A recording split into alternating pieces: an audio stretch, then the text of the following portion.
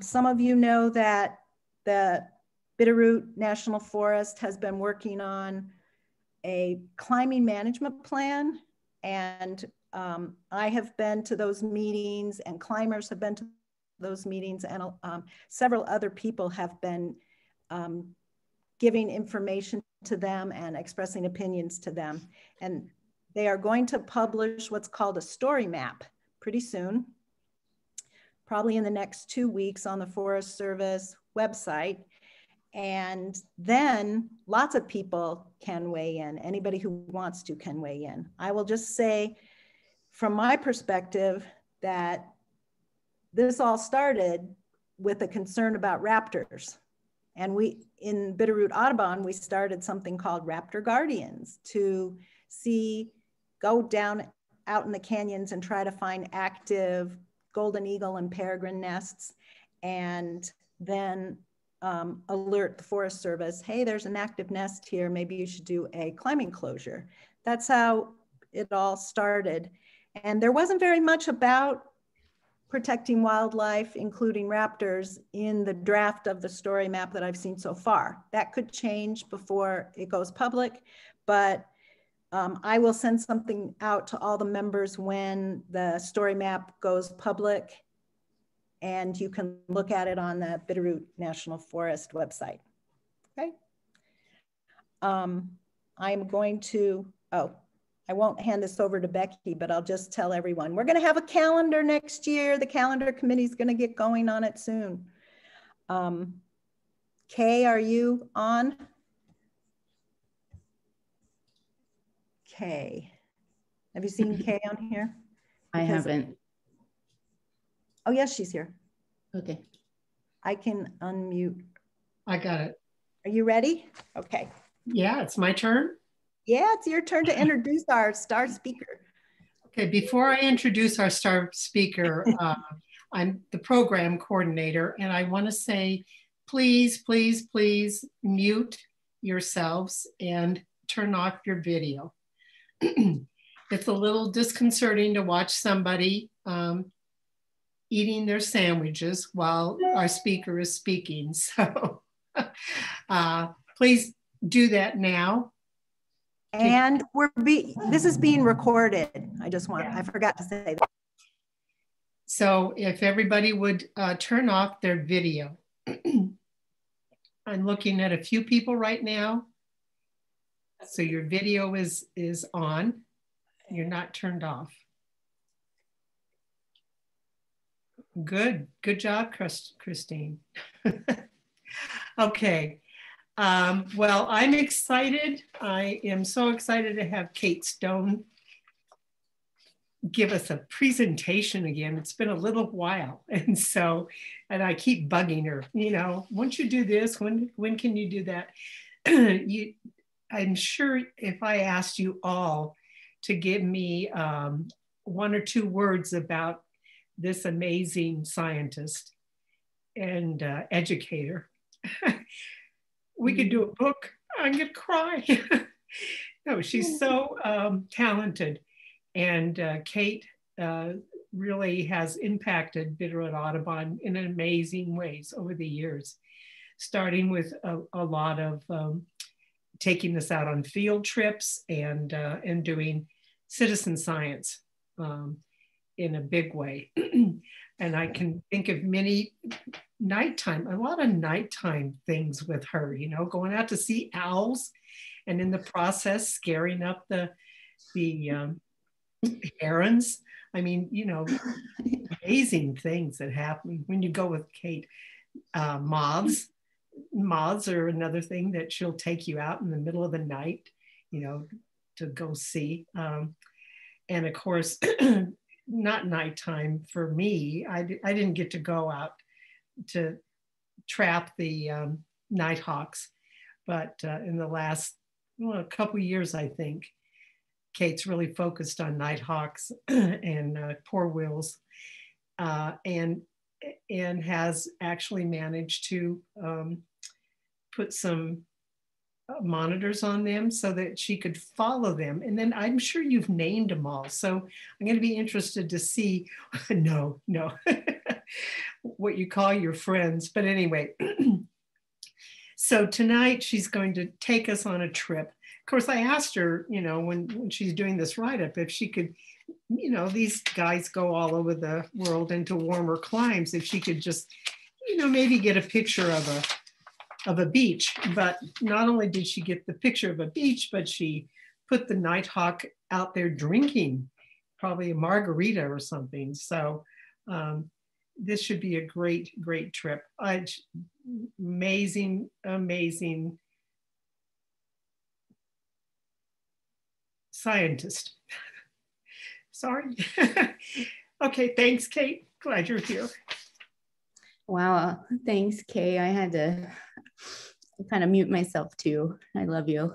And thanks everyone for coming. I'm so glad so many of you are here. It's kind of weird to present this way since now I'm just kind of seeing your names, but just know I'm really happy you're here. And if people are joining in that aren't from the Bitterroot or Missoula areas in Montana, send us a little message in the chat and just let us know where you're from. That helps us kind of figure out kind of what our reach is here. And I'm just going to get started here and share my screen. And I'm going to rely on Mickey to text me if for some reason things aren't working and I'm just cruising along. Get this started.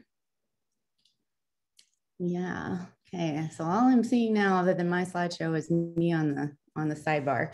So yeah, I'm just going to start talking. And again, Mickey or Mom, someone text me if this isn't working out. Yeah. So here's the nighthawk on the beach. You'll learn maybe where this nighthawk might be lounging with its moth teeny is what I'm calling this. And yeah, if you're familiar with the song, it's 5 o'clock somewhere. Really, the spirit of this talk is just, even if we're kind of down in the dumps or down in the snowstorm, wherever we are, some of our birds from Montana certainly are living a tropical and warm life, and hopefully you'll learn a little more about it. So grab a beverage, does not have to be alcoholic, but I am drinking some red wine as we talk, which can only mean this presentation is going to get better as we go along. So oops, let me get started here. Okay, so here I am releasing a long-eared owl. Most of you know me from my work at the MPG Ranch, and I've, like Kay said, I've been involved with Bitterroot Audubon. Gosh, I don't even want to say how many years at this point. I also serve on the open lands in this landscape that we love. And I'm a member of the Montana chapter of the Wildlife Society. It's just a professional organization here. So got lots going on, lots of things that I'm involved in, but I think I know most of you through Bitterroot Audubon. So the place I work is this MPG Ranch. It's at the north end of the Bitterroot Valley. It's about 17,000 acres. Technically our address is Florence, and we stretch all the way up, if you folks are in Missoula, up into the reaches of Miller Creek. So on the south, kind of South Hill, south end of Missoula. It's all privately funded. We have a great outside funder who believes in funding research and restoration activities. And we spend literally millions of dollars every year on research projects. And part of my job there, as you'll hear, is some of our own original research. And then also implemented, and of course reviewing that we're spending those millions well. And I think hopefully I'll demonstrate to you tonight that we are spending our money well.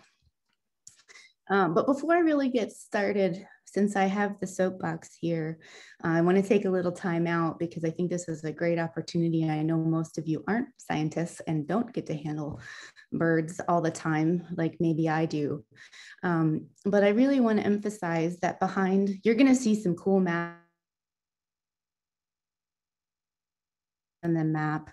There are literally hundreds, if not thousands of hours of field work that's being done by a lot of different people, scientists and technicians. And I really want to take a moment to acknowledge them. These are wildlife professionals. They're applying their skills and their passion to further our collective knowledge of all of these species for a conservation purpose. And so this work I'm sharing in this presentation takes it takes a person, a certain type of person, to put in the work to get this stuff done. And we're really lucky here in where we are in Western Montana, between MPG Ranch and some of the partners that I'm going to highlight today, that we've got so many great people working on behalf of wildlife. But the other thing, so here's some of us working. The other thing I just want you to keep in mind is behind every line on the map is an individual creature like this poorwill that's carrying a tracking device. And we have so many ways to kind of study and monitor wildlife, but using tracking devices is honestly one of the most invasive methods that we have and we use. And we know as professionals that anytime you try to capture and handle wildlife, there's always an inherent risk of injury or even death to that creature. And we also know that the whole process is stressful, both for the and more importantly, these birds that we're going to talk about might carry this device we're looking at for months or even years. And so even though a lot of you might see these pictures and think that this is wow, working with wildlife is so fun and all of that, and it's amazing and it's a privilege, and it certainly is. Please just understand that not everyone can go out and just do this work. Everyone that we're talking about today is permitted at both the state and the federal level. And to get those permits, we have to convince the authorities that we have the skills and the ethics to apply those. It justifies the risk and stress to these individual animals. And so the weight of those responsibilities is really taken seriously by myself and everyone that I work with. And so I just hope that in addition to sharing just this basic information with you, you'll get a sense of how we work and how we have to work, type of questions we're asking, a larger topic of bird conservation.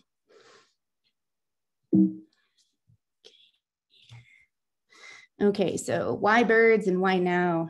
This is also a little bit of a philosophical before we get into the meat of this presentation. We all know it's been a super tough year. Most of you probably know we've all been going through a pandemic. I've been going through cancer treatments. And there's just something to me that is still so just comforting about there's certainly that comfort of routine for the birds you might see every day. I know I get up every morning and let the chickens out and wait for the song sparrow to pop up out from under the chicken coop. There's always an element of surprise with birds, even though you think you might know what you might see, there's always something like an owl or something that might pop out. And they offer us just such great just moments or nuggets to observe.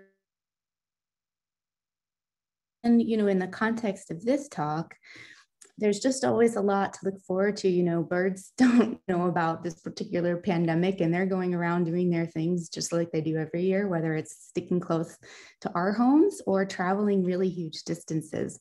And we have a lot to look forward to in terms of birds coming back. And I know I just can't wait for some of these species we're talking about today to return to us. Let's see here. So I'm going to start off, I guess maybe this isn't the best structure for a talk, but with kind of like the big picture here. And birds really, whether it's connecting us within this valley or to the larger world. So I'm going to play this animation. One of my colleagues, Eric Samso, put this together. I think his folks are on tonight, and you should be so proud of Eric. But this animation is actually outdated. Eric made it in 2019, just so you get a sense of where we're going here. This basically, we're looking at a view of the MPG Ranch, and some of the dots you see here are the locations where we have captured some of the species who you're going to see in this great map. Everything from saw-whet owls to catbirds, Cooper's hawks, eagles. So Eric's just taken us on these are all birds that have been tagged here in the Bitterroot Valley, most on the MPG Ranch, and just look at where those lines go. Pretty much the whole hemisphere. Here we're highlighting Osprey at first, over to some long-billed curlews. There's a group of hawks and falcons. You can see all the way to South America on some of these birds. Catbirds we're going to talk a bit about later. The eagle work is something most of you are super familiar with from the work in the winter. And just so you can see here, here's the kind of data we can get from a transmitter on this one eagle. This one happens to be fairly resident, lives right up the road from Susanna McDougall up Skalkaho Pass. We've seen it now for 5 years. We've even driven up to the lookout up Skalkaho and seen the birds sitting up there.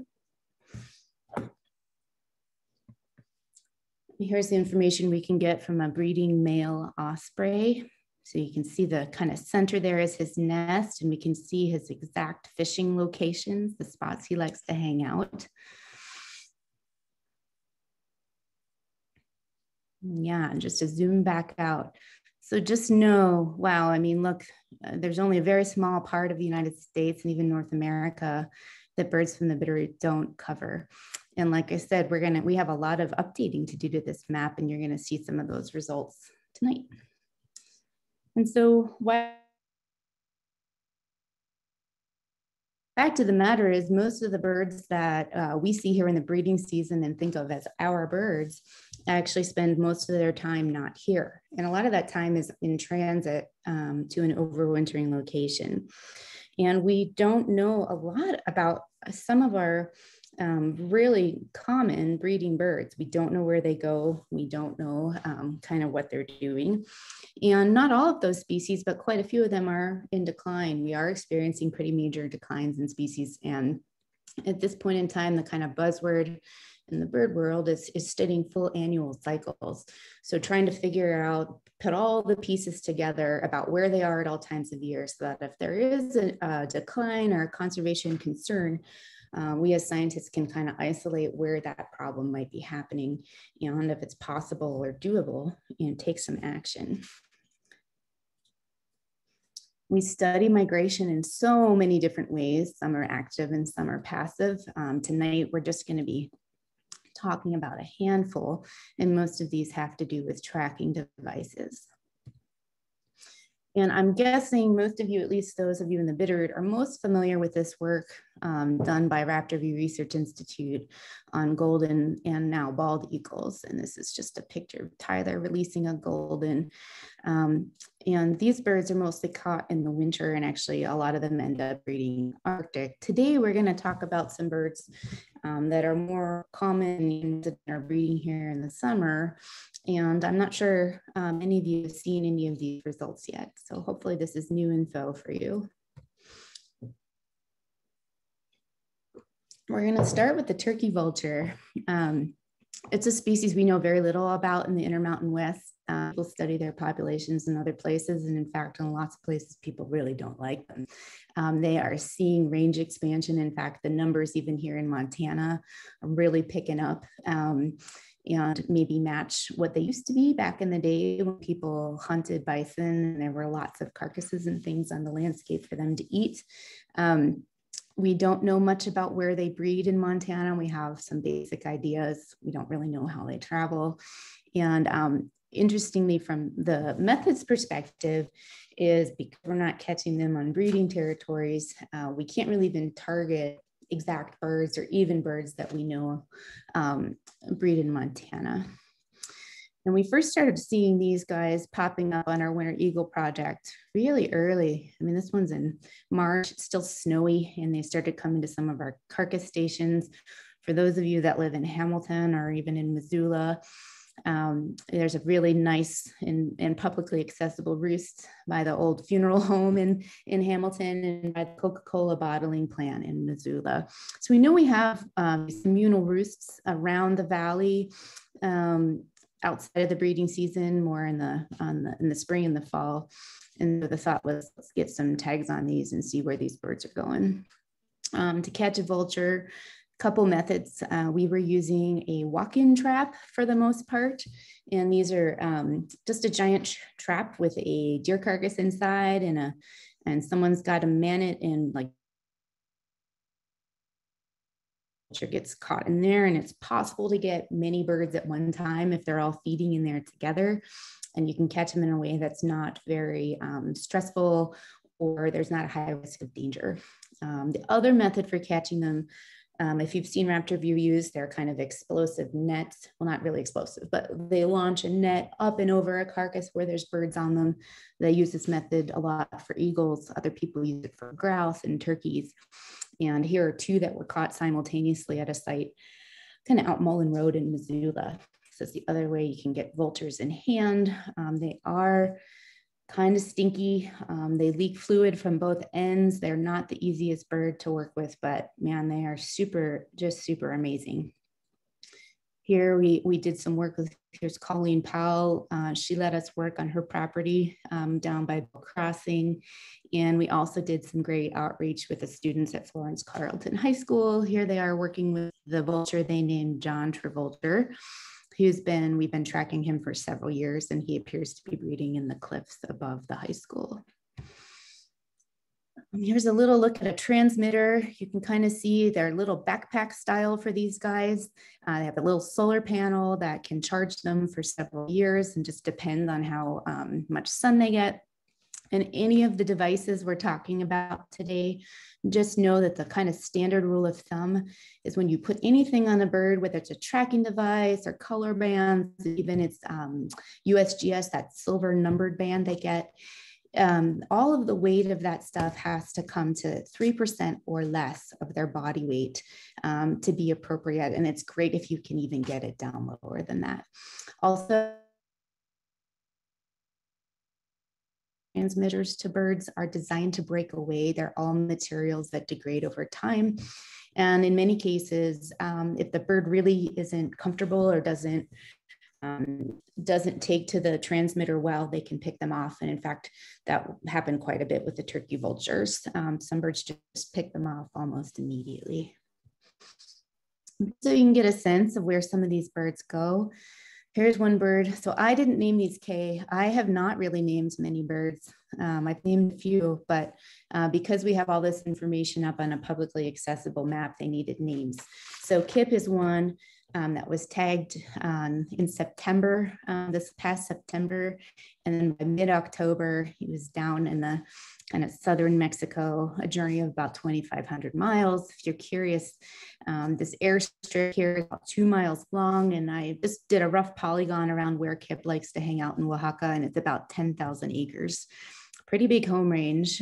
They do like to just kind of glide around a lot, but thanks to Google and these coordinates, you can really zoom in and see the kind of landscapes these birds are using. And this looks to me like a mix of kind of second growth and primary growth forest. And then again, thank you, Google. You can kind of actually see what people have taken photos of and see what's on the ground in a lot of these places.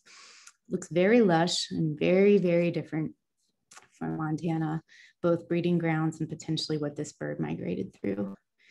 Here's another one, Buddy, we've actually tracked for a couple years. I think he was initially named after the Florence Carleton High School superintendent that gave us access. So thanks, Bud. And this bird actually is the farthest south turkey vulture we have. He has gone 3,500 miles, his wintering grounds in Nicaragua, and meaning he's traveled 100. You can see his tracks don't actually match up that well, but kind of vaguely for fall and spring. And this particular bird, I don't know if you can see my cursor. He actually was not a breeder in Montana. He looks like he might have bred in southern British Columbia. And how or why he was in Montana to be captured last spring, I don't know. But if we zoom in, then Kip's about 2,000 acres. But what's super cool is that he pretty much is using the exact same spot this winter that he did last winter. So great winter site fidelity for this particular bird. And if you look again, kind of a mix of forest types here, probably roosting in the denser forest. And you can kind of get a look at what that landscape is like on the ground. So what the cool thing is though, again, we couldn't target particular individuals. You know, you kind of just got what you got. But what happens when you look at a bunch of these tracks from presumably unrelated birds? This is when it gets pretty cool. Of 19 transmitters out, here's all the tracks that we got. You can see kind of similar to our work with eagles, who have kind of an eagle superhighway along the Rocky Mountain front in Montana. These birds seem to have a nice superhighway on the northern side of the Sierra Madres, and then they switch over near Veracruz and go on the southern side of that for the most part. There's always birds that do something a little bit different. If you zoom in, you can see the city of Veracruz. I know some of you here have gone to witness the River of Raptors that passes by Veracruz, and you can see most of the vultures in our study actually passed through there along with 1.5 million of their friends. And so we know vultures funnel through here just like a bunch of other raptors, but it's pretty cool to see the tracks actually tell us that too. And if you look at where these birds are right now, these dots are their current locations, and they're all kind of on the edge, the southern edge of the Sierra Madres for the most part. So here's just a couple of the things just to recap. What we've learned, they seem to have some fidelity to overwintering areas. And the travel routes of at least the population that we're exposed to here in the Intermountain West are fairly concentrated with those from other places. We have not had much luck in the breeding season locating nests. They seem to wander a lot, and we have gotten locations from them up in the canyons in the Bitterroot, but once they get up there, their signals don't work. Their transmitters don't work well. They're hanging out in the cliffs, and it's just really hard to pinpoint their locations. And we'll see, time will tell us about range expansion. Really curious to see how far north some of these birds might eventually get. I'm going to switch gears. Done primarily by Raptor View Research Institute. This is a species we know a bit about. Anyone that's fishing or recreating in the summer along our rivers sees osprey. I think we have over 90 nests in the Bitterroot. Folks from the university, Eric Green and his lab, have studied them along the Clark Fork and looked at things like heavy metal contamination. We don't necessarily have that problem here in the Bitterroot, but that's kind of how a lot of the osprey work got started. So they seem to be doing well here, at least from a breeding perspective, or at least nests being occupied.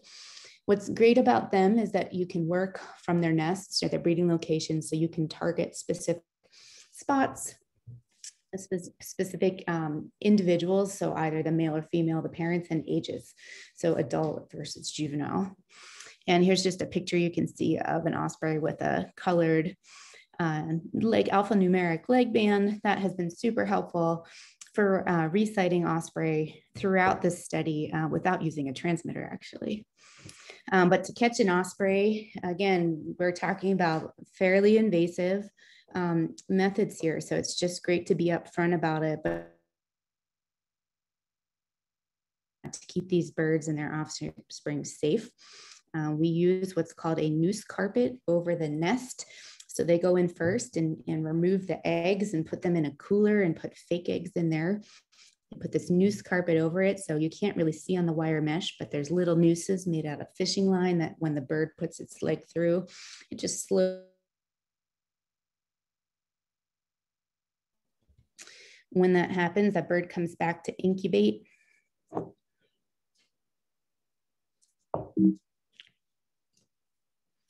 And then the crew rushes in with a bucket truck. So the nest needs to be fairly accessible in order to get there quickly. And then they're able to capture the bird. If that doesn't work, we've had this problem, particularly with male osprey that are less likely to be incubating. They have used this technique with putting those same nooses on a fish. This fish did not die for the sake of the study. I think they bought it at the good food store and put nooses on it. You float the fish down the stream with a float on it, and you're in a raft, and you just hope the osprey is hungry enough. And then you're right there, fairly close to be able to get it with the net. And here these guys are with a successful capture. So here's an adult flying around with its satellite transmitter. There's the antenna. Here's the pair at the nest. So in this case, they were able to get both male and female. And similarly with the young, they use a bucket truck to access the nest when the young are fairly developed, but not quite able to fly yet because they don't want to bump them early out of the nest. And here's a couple of young birds getting their leg bands and their transmitters. And here's just some tracks. You saw a little bit of this in Eric's animation, but you can see the adults are in blue, the nestlings are in red. They pretty much go all over the place to our south, and they overwinter on both coasts of Mexico and the Gulf Coast of Texas, and they even go down into Central America. The key thing here is that the birds do not and then the young leave and the male's the last to go. They don't travel together, they don't overwinter together, but it's not uncommon to have both male and female arrive back at their nests within a day or two of each other. Back up here in Montana, and how they make that work, I can't say. And the young birds, you'll see there's a lot of clumps of locations at the south end. If you're not aware, young osprey spend their first entire year on their wintering grounds and then make their way back north. So again, they have high fidelity, super high fidelity to their breeding areas. That means they return every year. Travel routes stay consistent, and the same with the wintering grounds. Like I said, the families don't do anything together outside of the breeding season. The young, once they're gone, they're pretty much gone. And one of the main lessons learned here is it's really, really tough to be a young osprey. So Raptor View has now put transmitters on 46 young osprey. They've also color banded over 200. Only one osprey out of all of those with transmitters has made it to breeding, like had a nest with babies. And there's been no confirmed breeding from those more than 200 that were color banded. And that's a little more opportunistic. Those birds don't have trackers, so we're just relying on people seeing and reporting. But that's pretty concerning, and I'm going to just in how they're dying, because people are always curious. That is one of the benefits of these transmitters, is that when you suspect a mortality, you can actually go and try to figure out what happened. 17% of the nestlings never even left the Bitterroot. In fact, we've had a couple of them go north and hang out on the Blackfoot. They just never seem to know what to do. 36% of those nestlings died during their first fall journey. And if that happened, they usually died pretty quickly within the first week or two. 17% of the nestlings died on their wintering grounds before their first spring journey north, before they were 2.5. And then 20% of the nestlings survived long enough to make it to spring migration. And then they returned to a place like where Adam is here, and somehow died before being able to breed. And so in some cases, like this particular bird, I think they suspected predation by another raptor, a great horned owl, or something like a goshawk. We send people out in the field, again, when possible. We have people that have searched all over along their migratory route, and even down in Mexico. Here's Jack Kirkley investigating a dead osprey nestling or fledgling outside of Dillon. And in fact, over time, we have Rob Dominich and Adam Shredding have called this the Bermuda Triangle of Osprey. So Missoula and the Bitterroot are just north of Salmon here. And we've had quite a few osprey from the Bitterroot go down in this area. And so just seems like it's a tough place, or the birds just get so far and then they can't make it. Here's some of the other things we see. Sometimes, of course, there are humans involved. I think this is one. We had one that was killed, or parts were found suspiciously in Darby River Park. So that bird didn't get very far at all. And here's also when you start to see went wrong. And so this is actually in a town somewhere in Mexico. So this was not one that we could find information out or recover. But in any case, I know that's all sad, but that's part of what we learned. This is the nest where currently where we have osprey with transmitters. These are all young birds. They're working primarily with fledglings now. We've learned enough from adults. We don't need to bother them anymore. And I'm gonna zoom in on Avery. She's in pink here on this map. Avery is the one young bird that has made it. And we have seen breeding, and we think out of all the osprey ever studied in North America, which is 200 or 300 young birds that have had transmitters, this is the first one that anyone has ever documented breeding. Maybe it's not a big deal for most people, but it's a huge deal for Raptor View to contribute to that. And this bird, even though it was born in the Bitterroot, it ended up breeding over in the Paradise Valley. And for those of you that know Marco Restani, who now works for Northwest Energy, he was the one that was able to go and document Avery at her nest, and he banded her babies. But anyway, Avery now is on the Gulf Coast, again near Veracruz. So if we're all looking for places to go, it sure seems like Veracruz is a place we should all travel to. You can kind of zoom in and see some of the nice wetlands Avery's hanging out at. And here's the beach. I know it's kind of blurry, but anyway, we wanted some beach shots and some palm trees, and Avery's doing that for us. Sorry, I'm having a cat interruption here. Okay, cool. We're gonna move on from Osprey. I hope you guys are enjoying it. I'm just gonna take a sip here. Talk about long-billed curlews. This is a project that we've worked on with mostly Jay Carlisle out of Boise State University and the Intermountain Bird Observatory. This is a little bit of a different story from the osprey. We know long-billed curlews aren't doing well, like many grassland birds. It's a species in decline across its range.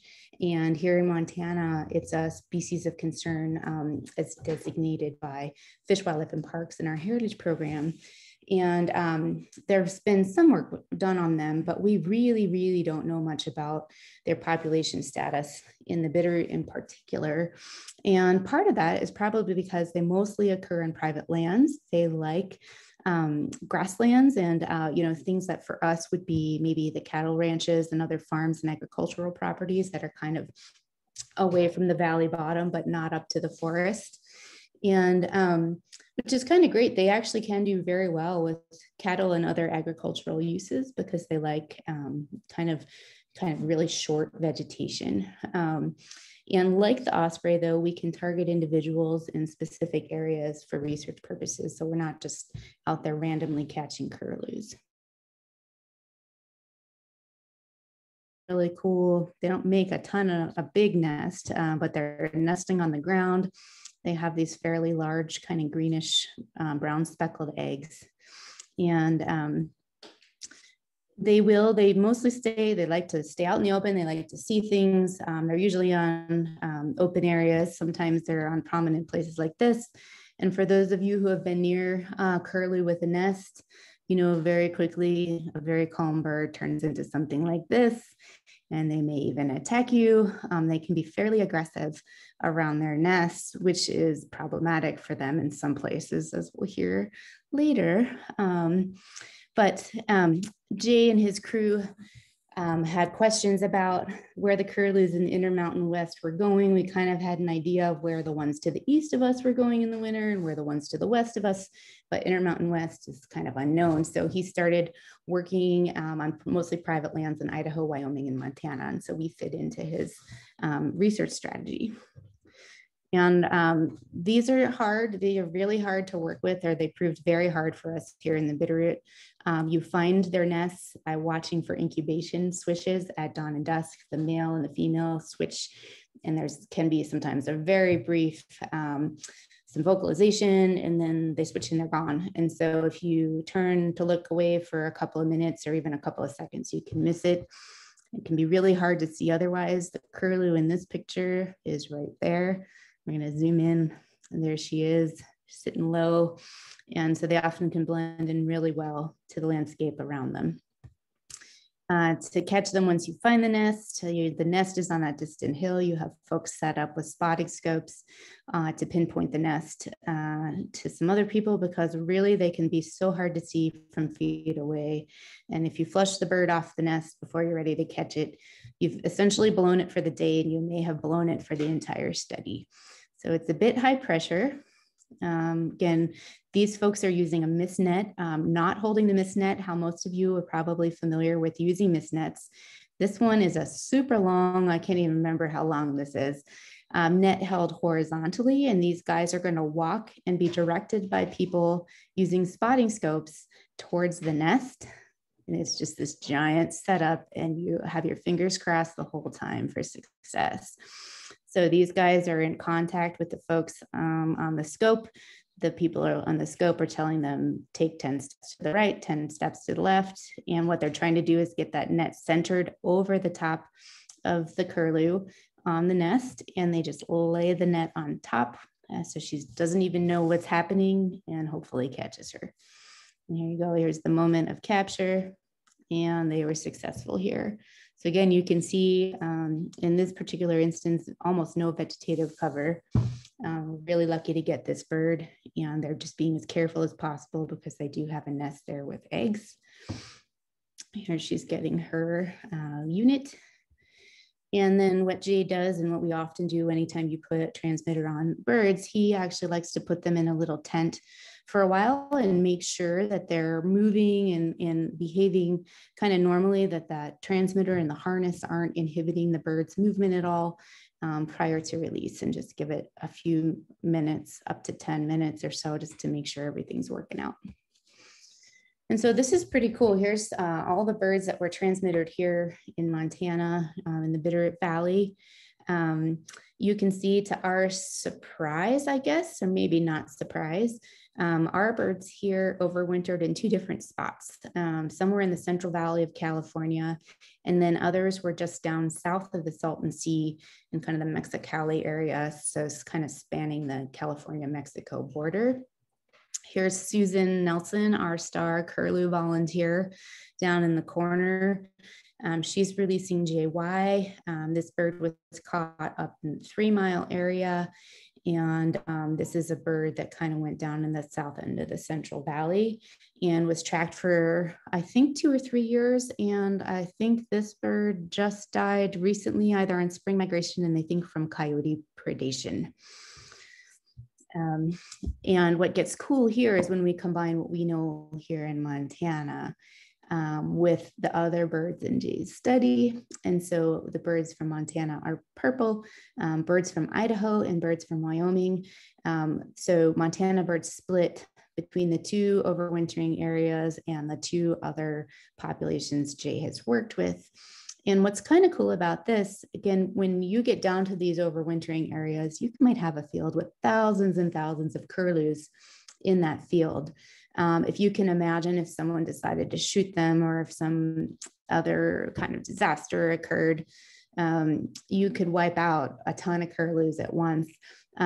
When they have different overwintering destinations like this, that means any challenge or problem that they have in any one overwintering area may not have a huge detrimental effect on the population, the breeding population from wherever you're concerned about, like us in the Bitterroot. And just to zoom in a little bit more on the left here, you know, for those of you that are familiar with this part of California, these birds are, you know, just south of Fresno, overlapping sometimes into the same exact field with birds from Idaho. And similarly, on the right, our birds, again in purple, mostly overlapping with birds from Idaho, but also ones from Wyoming. And this is the kind of landscape they're using. I thought this was, I've always been kind of fascinated by the Salton Sea. And of course, there's huge, huge issues with that area. It's a fantastic haven for birds, but water is critical and super controversial because agriculture is so important in this area. But anyway, this is the kind of landscape these birds are hanging out in. I was very curious to see what Mullet Island is all about, as I myself had a mullet until 2 days ago when I decided to cut my own hair. But anyway, it looks like some interesting places to check out. And if you even zoom in, there is a place called Curlew, south of the Salton Sea. But you can see, again, primarily agricultural land, not a lot of topography, and probably lots of great things for those curlews to be eating in the ag fields. Here's just interesting take, north and south of the border. You can certainly see that water is more available because everything is greener north of the border, and much drier on the south side. But again, here's another bird, and I apologize this for the color here. This was not my map. This is another bird that was tagged up in the 3 mile. It's the only bird still with a satellite transmitter that's still active and still alive in this project from the Bitterroot. So JE was tagged. I think Susan helped with this bird too, up in the 3 mile area. And he is, see, down here in Mexico, south of Mexicali.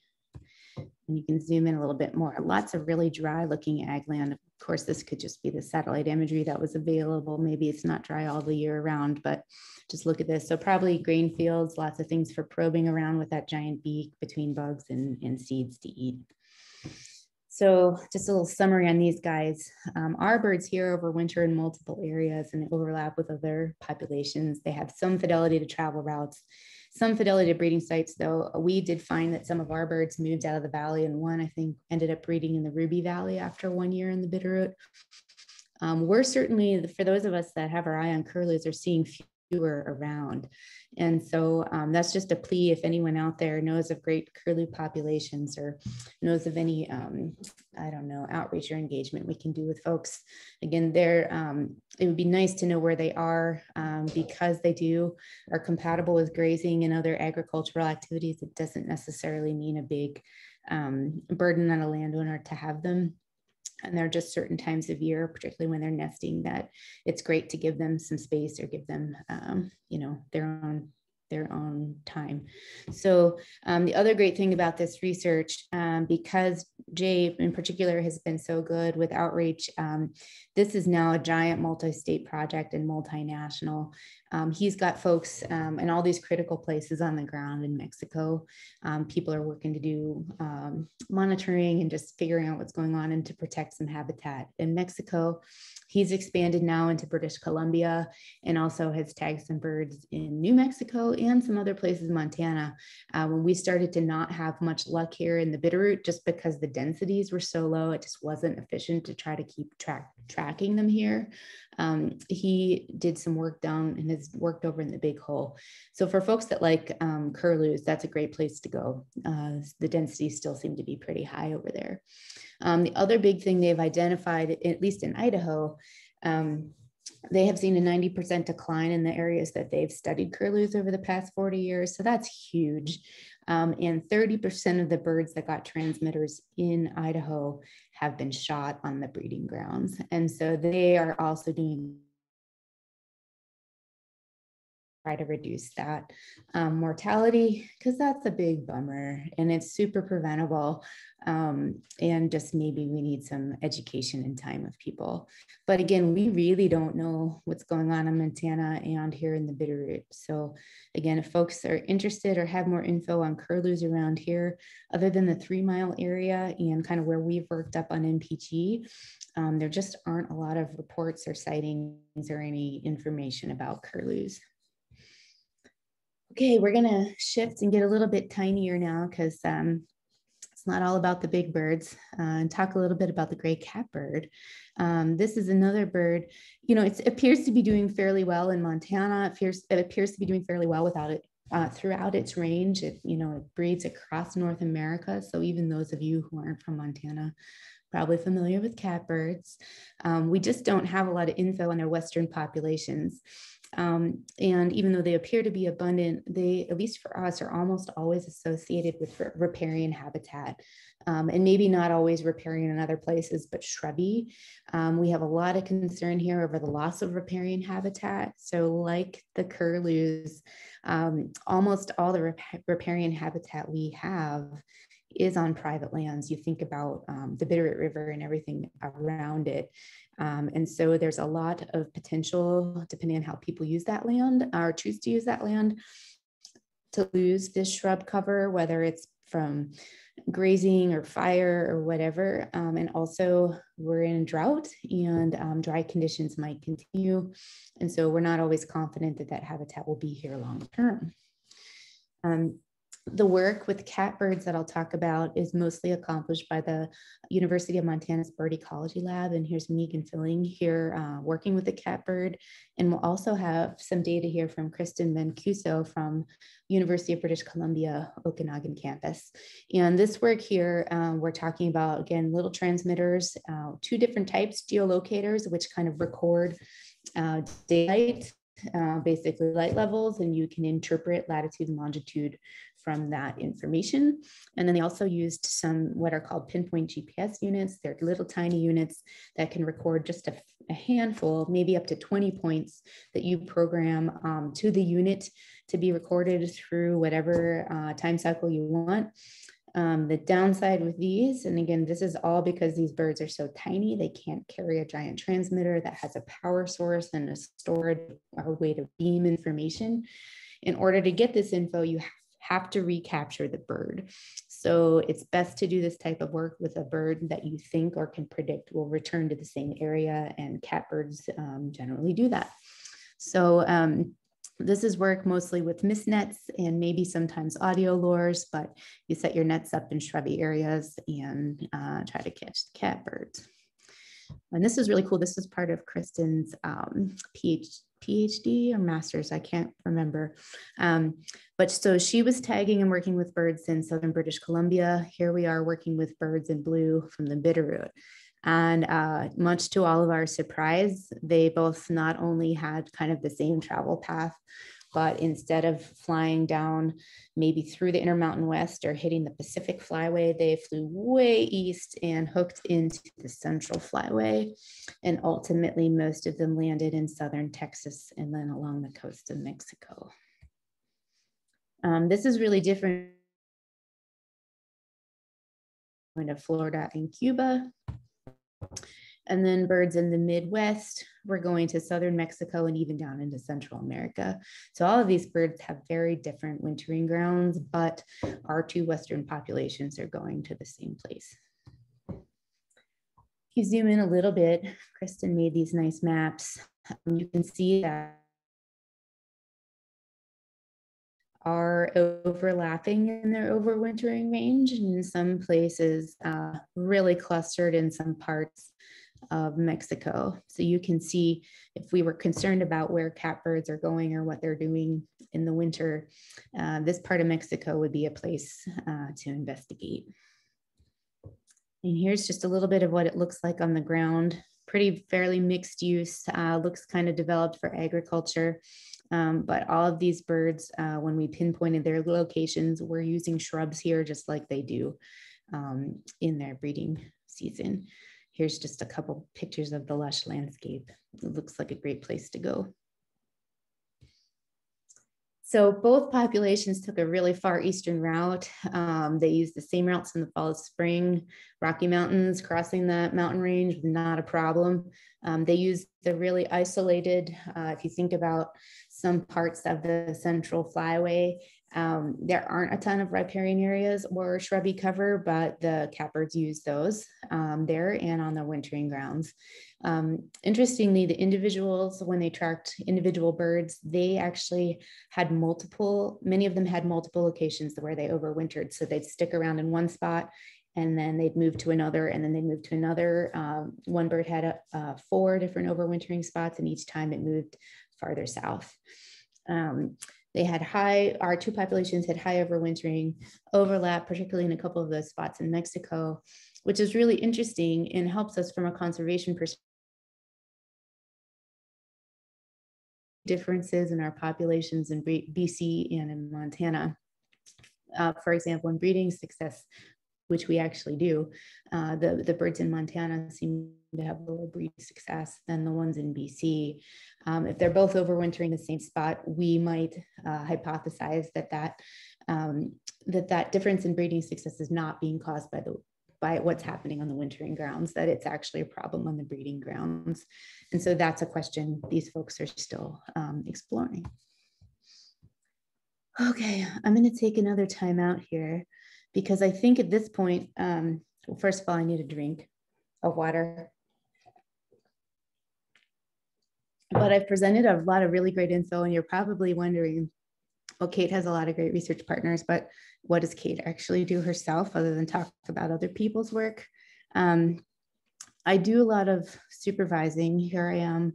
This is the Northern Pygmy Owl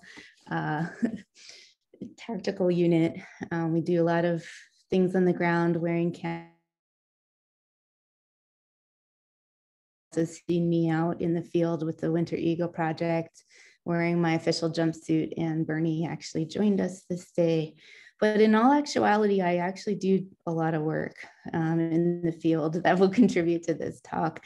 Unfortunately, I work with a lot of species where things like satellite transmitters and those pinpoint units just don't work for whatever reason. It might be like this Poorwill on the left, they're just too small. This guy might weigh 60 grams. He's just too tiny to put a lot of those big units on. In the middle, we have a Lewis's woodpecker, who we did try putting pinpoints on, but they ended up, and as we've learned, they have very, very low site fidelity. We have high turnover every year. And so even though we have woodpeckers all over the place, it's not the same birds. And so if you're counting on those birds coming back to retrieve a unit, it doesn't work so well. And then we have birds like the northern saw-whet owl that are very numerous, and you might want to put out a bunch of tags, and those other units are just too expensive. Some satellite units can be to $3,000 to $5,000 plus thousands of dollars a year in satellite fees. And so if your research question requires working with a bunch of animals, that might just be out of your price range. So that leads us to kind of where we're at now, and some newer technology and infrastructure and kind of communal sciencing that we're doing here in the Bitterroot that we at MPG have started with our partners. And that has to do with the MODIS wildlife tracking system. So it's a pretty simple concept. I'll kind of walk you through it. It was started by Birds Canada, and it basically is a communal network that started pretty much in the Northeast and in Canada. But basically all it is a group of basically automated receiver stations. So just think antenna and a bunch of tags. So it's kind of like traditional radio telemetry, where you have an antenna that's picking up a signal from a unit or a tag. The difference here is that in traditional radio telemetry, every organism that you're working with has a different frequency that it's emitting a signal of, and that's how you tell who is who. For this, we have a bunch of stations spread out all over the place, and they all receive on one frequency. And the way we tell individuals apart is kind of like a Morse code. There's kind of like just a difference in the signal. So every tag in this system is using the same frequency. It's kind of pulses a little different and allows us to still track individual birds. What this looks like on the landscape. Well, first of all, it's kind of aimed at allowing us to study small things. So these tags, if you've heard the phrase nanotag, that applies to the tags used in the MODIS system. So nano just kind of meaning tiny. These tags can be small enough to be put on something like a monarch butterfly or a dragonfly. You could, in theory, use them for elk if you wanted a cheap way to study a bunch of elk and didn't want to spend money on radio collars. So it allows you to track both long and short distance movements of animals on all sizes, but the focus is really on the small. And in all honesty, most people are using this to kind of track where birds move kind of over long distances. And again, here's just a little bit of a look at the tags. They look a lot like the normal radio telemetry tags we have used on some of these birds in the past. Some of them are even a little bit like stickers. We work with two companies, Low Tech and Cellular Tracking Technologies. These tags are much cheaper. We're talking maybe a couple $100, much tinier. Again, you can be putting need to retrieve them. All they're doing is beaming their radio frequency. Some even have solar panels, teeny solar panels, so they can in theory, be a life tag for the life of the bird. But you don't get that kind of pinpointed use of a landscape. All you're getting is kind of the detection at a station. And, you know, if the bird is in the same area for many days in a row, you know that, but it's not as easy to kind of pinpoint exact activity. Here's kind of what a station looks like. This is kind of like our heavy duty one at the ranch. It's got 4 directional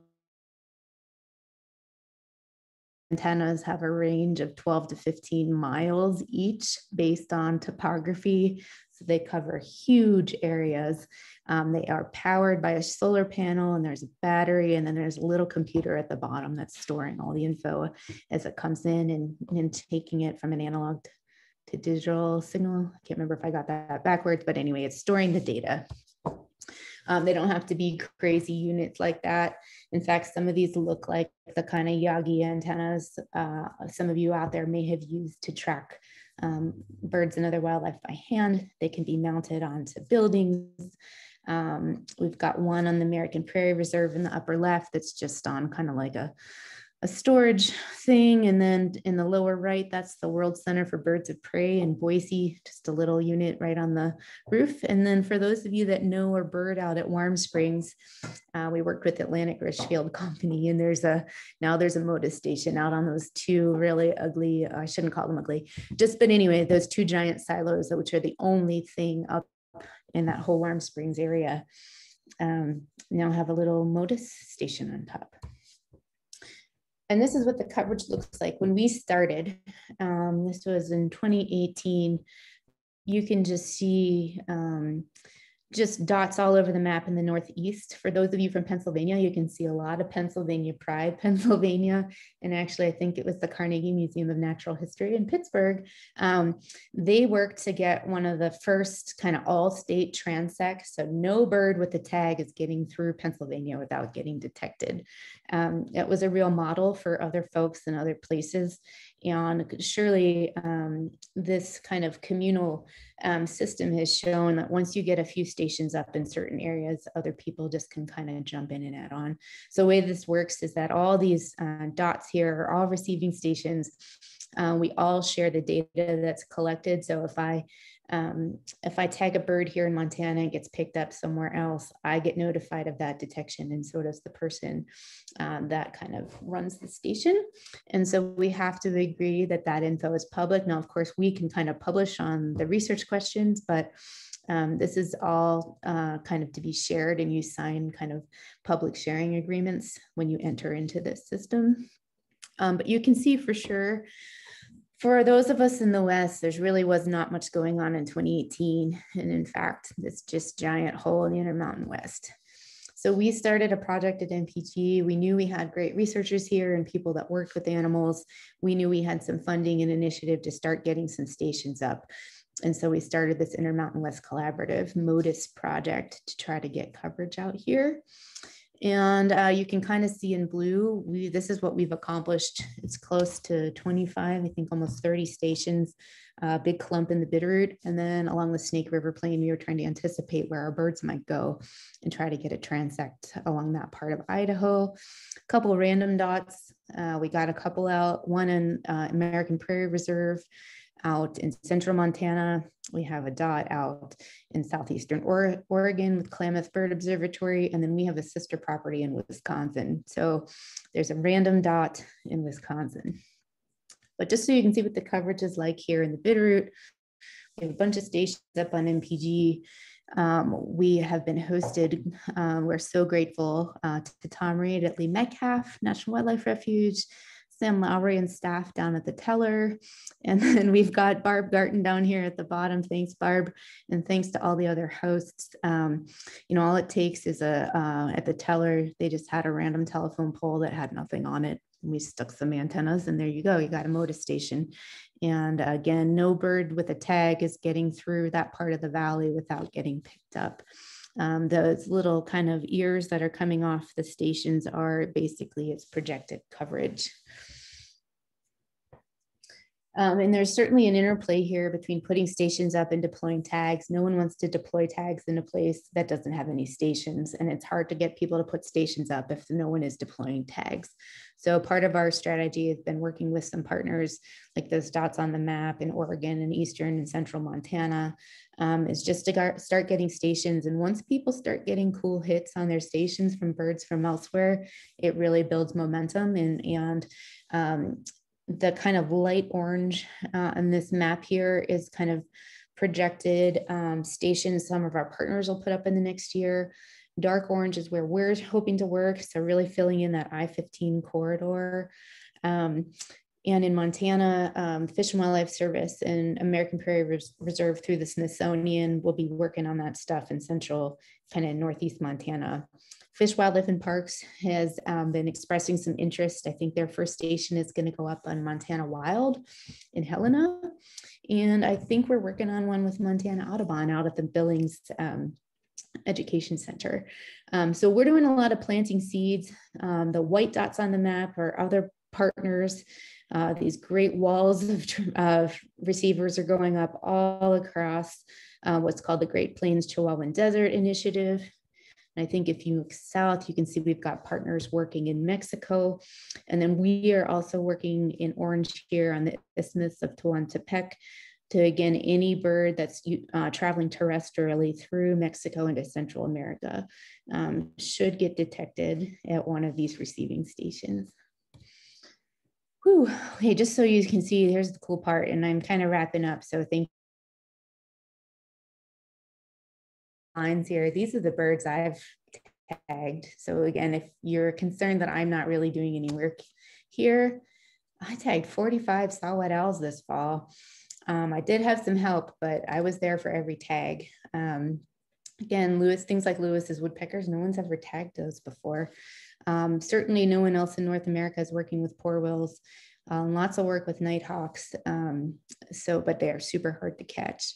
And then our friends at the Bird Ecology Lab and then the Bruner Lab, Jolie DeSimone and at University of Montana, they worked with a lot of the passerines, the songbirds, the perching birds. So everything from brown-headed cowbirds down to pine siskins. And wow, Jolie put out a lot of tags on pine siskins. So just again, this is mostly work with mist nets, particularly for those songbirds. This mist net is between two big shrubby clumps where you might passively catch a catbird, or you might use an audio lure to try to lure a bird in. Here's my friend Debbie setting up nets. These were nets targeting saw-whet owls during migration this fall. So we were using kind of tree cover to hide the nets, and we used an audio lure. And then here's two sets. On the left is me getting super excited to try to catch a nighthawk, which are very, very hard to catch. And I had nets set up. Their breeding sites are often on ridgetop. Right. I have nets set way in the distance for common poorwills, which are much easier to catch than nighthawks, but both species were using audio lures to try to get them in, and in some cases, little decoy cardboard birds or even taxidermy birds. Lewis's woodpeckers, it took us, gosh, again, when we talk about the thousands of hours, it took us 6 years to figure out different ways to catch Lewis's woodpeckers, and we ended up modifying the traps we use for hummingbirds and using whatever feeder people were using and working with the public. This is at Mimi Sauer's place before she moved. And gosh, a pileated woodpecker study would be great too. But anyway, this is a great method because you're only trapping the bird that you want. And there's a string, kind of like that drop down trap for the turkey vulture, super high tech. You just have a person release it and the net drops down when you want to catch the bird.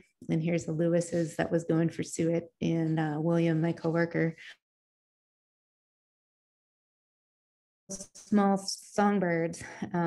Jolie's holding a pine siskin here, a lash-live bunting, brown-headed cowbird, a catbird, and a spotted towhee, just so you get a sense of what these birds look like. And again, expecting to migrate, in the fall, or we captured them in the fall. And, it looks like a lot of dots on the map. But then when you think about how huge the world is and how tiny those birds are, it's a wonder at all that we got any detections, but we got detections. So I know it doesn't look like many dots, but I'll just walk you through here. For Poorwills are in purple.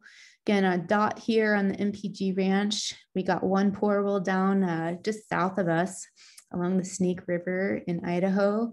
Another Poorwill was picked up in northeast Colorado. Nighthawks we're going to talk a bit about or more later, but just look super eastern route all over Florida and all the way down to Colombia. Gray catbirds, kind of like we were thinking or what we already knew from that other data, took an eastern route and got picked up here and then down the Gulf Coast of Texas.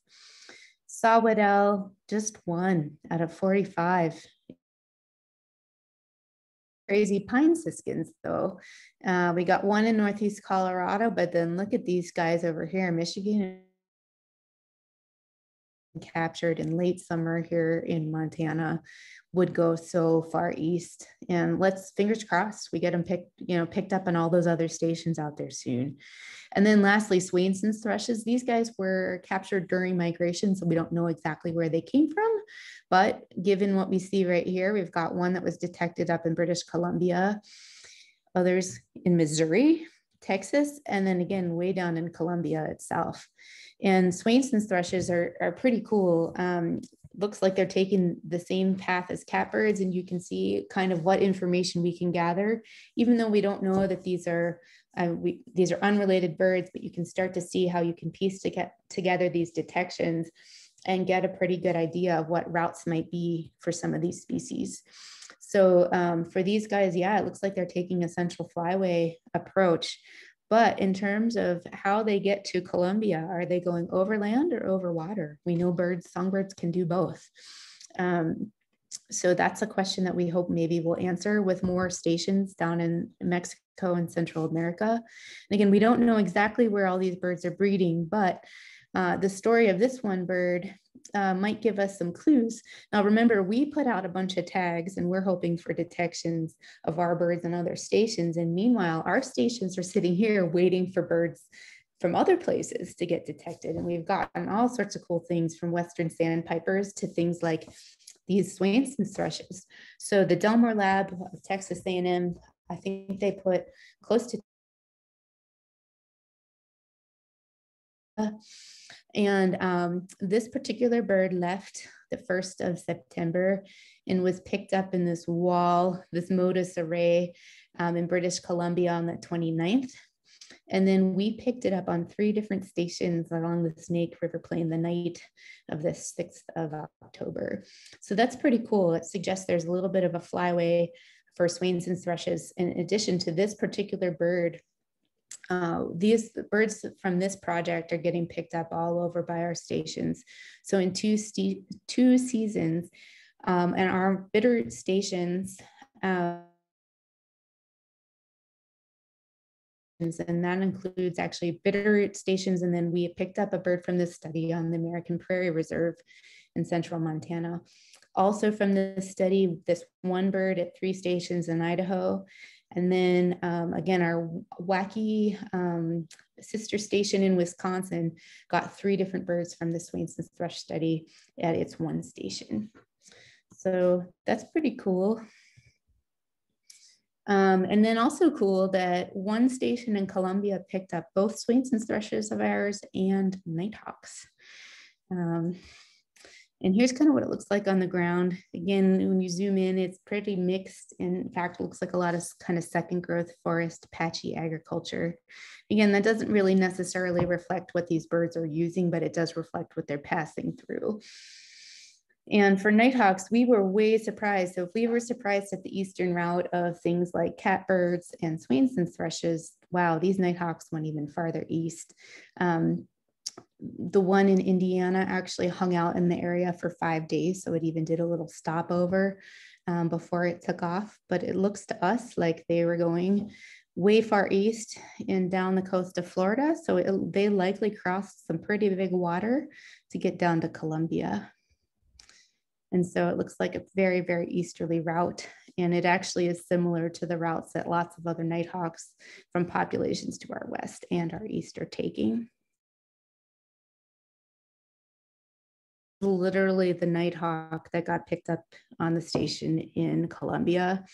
That's literally my hand and literally my nighthawk, or that nighthawk that went to Colombia. And that to me is just mind blowing to put that all together and to think that here close to Memorial Day, when we start getting nighthawks back in Montana, that I'll very likely run into this guy again. So again, the wonder of birds. Here's a little bit what it looks like off the coast of Florida. So again, a few palm trees were promised. Here they are. But also keep in mind when these birds were flying in the fall, it's also hurricane season, and all of these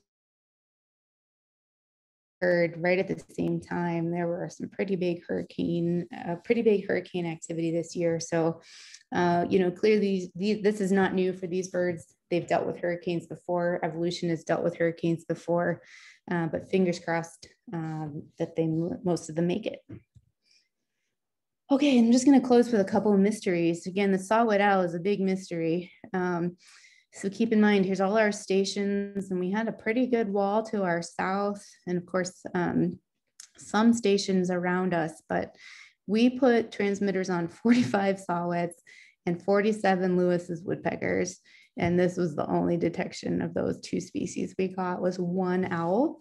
And so what that says to us is we need to fill in some gaps here, that we don't know exactly where these birds are going. Of course, we're learning a lot in this process. I guess it's possible that somewhere in the Frank Church wilderness, there's like hundreds or thousands of saw-whet owls holed up for the winter and they didn't actually go south.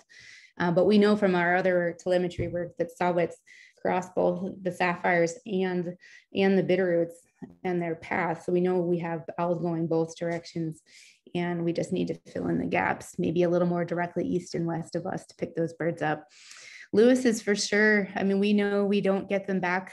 Bird that breeds here one year is not likely to come back the next year. And we don't know where these birds go for breeding, and we don't really know well for overwintering. Again, here's us filling in the gap. For Lewis's, we did get one pinpoint that we retrieved several years ago that showed it overwintering in Northern California. And so that's what we suspect they do, but they also overwinter even as far east as Utah. So it's possible those birds are out there, but we really hope with this kind of, I don't know, I call it the Snake River smile, but now that it's expanding up this way, maybe it's just the Snake River snake. Once we get this kind of wall filled in here and our partners start working to our west, we'll have a much better idea of where these birds are going. But yeah, I just wanted you to see the beauty of, here's a Lewis's woodpecker, how far these birds' wings are taking them, and the places they go and the mysteries that are still out there. And I know I personally can't wait for spring migration 2021 to see where some of these birds pop up, and whether they pop up on a station in Missouri or Texas, or back on their breeding grounds in Montana. So I think with that, that was a lot. That was a lot of info, a lot of talking. And I really hope you guys enjoyed it. It's always great to close out with an owl, because why not?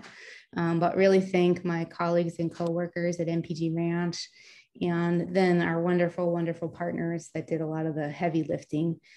So folks at Boise State, Raptor View Research Institute, the Bruner Lab, Kristen up in Canada, and then the folks at Bird Ecology Lab at the University of Montana. So I think with that, I'm going to stop sharing my screen. And if you have questions, I don't know, I guess I was supposed to say maybe put them in the chat and Mickey would help facilitate. So maybe try that. There are some questions, Kate. Geez. Oh, wow. Okay. Well, not a lot of questions, but the first question from Melissa, I have heard in other presentations about turkey vultures in California that were breeding, nesting within hollow trees in oak woodlands, in very old snags, where the nest was basically on the ground, but still with a standing hollow tree around it. I found it to be a fascinating nesting strategy. Is there any future planned research to determine their nesting sites here in the Bitterroot? That's a great question, Melissa. And I was just going to say too, people can feel free to turn their videos on now. That might be nice for me to have a sense that I wasn't just talking to myself for an hour. Great question, Melissa. I mentioned this, and I can certainly send you some info. RaptorView has made some attempts to try to figure out where the signals are coming from. But in general, the thought is, at least in the Bitterroot, that they're on the west side, at least the birds that they've tracked. They're in the canyons, they're on ledges or in kind of caves or cliffs. And the problem there is that the signal has a hard time. First of all, the solar panels have a hard time charging. The birds aren't in a place where they're getting sun. And then when they do send signals, the signals are really scattered and sucky, and it's hard to pinpoint. I think that would be a great tangent for raptor guardians or folks that want to kind of have an adventure, is to try to figure out some of those sites. They're just super hard to hike to. They're not easy to get in on, you might be repelling to get your eyes on something, but maybe with a scope from the bottom, it might be possible. But I should send you some maps. The scatter of the plot of the points coming from the transmitters is pretty wide. It's not like a really nice tight point, but we're thinking they're basically using cliffs here. Oh, hi Max, I can see you. Kate, Christy wants to know, how close does a bird have to be to, I assume it's a MODIS station, to get picked up by it? Great question. So how close? Well, the one directional antenna can be 12 to 15 miles. So the radius around a MODIS station can be up to 30 miles if there's no kind of topography or trees or something obstructing it. So that's super powerful. And Christy, I know you know a lot about telemetry. When you have a detection distance that is that long, and then if you are interested or concerned about kind of fine scale movement, it gets kind of harder to pinpoint, but we can pinpoint in an area. You can also kind of figure out travel rates as well as direction. Good question. Everything else on here are not questions. They're just saying thank you and how interesting it was and how wonderful you are. But one thing that did not sound so great from Bill and Barb is they think their main Lewis woodpecker nesting tree came down in the big winds lately. Super wah. Yeah. That's a problem. When we talk about conserving riparian habitat, it takes hundreds of years to build a cottonwood snag on the floodplain. So when we lose those and we don't have any cottonwoods regenerating, it's a sad plight for the future. But Bill and Barb, just remember your woodpeckers that you had this year and the year before have moved on to whoever knows where that we'd love to know. And the new woodpeckers arriving may have no sense of the loss. So even though you're losing them, and that's a bummer, you could always put up a nest box, though I suspect you'll get starlings and not Lewis's woodpeckers. Well, thank you very much, Kate. That was fascinating. And thank you, everybody who came to listen to Kate. How about everybody turn on their sound and we'll all clap. Yay. Yes, put on your sound and clap. Yay. Thank you, everyone. Yeah.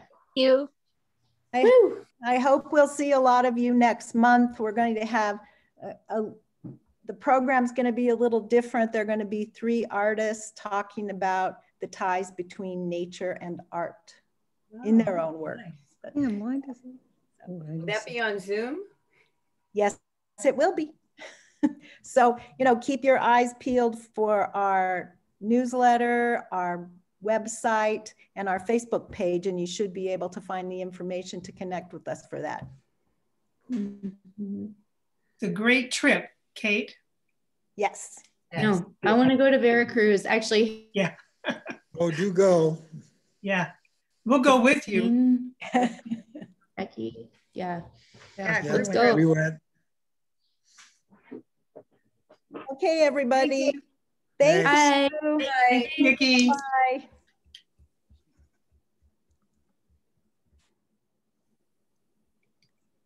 Say good night.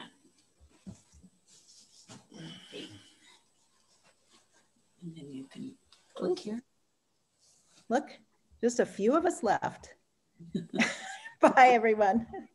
Look how quickly they flee away. I don't know how to make it go away. You have to click. Good to see you, Max. And Kathy's over there somewhere. All right, bye-bye.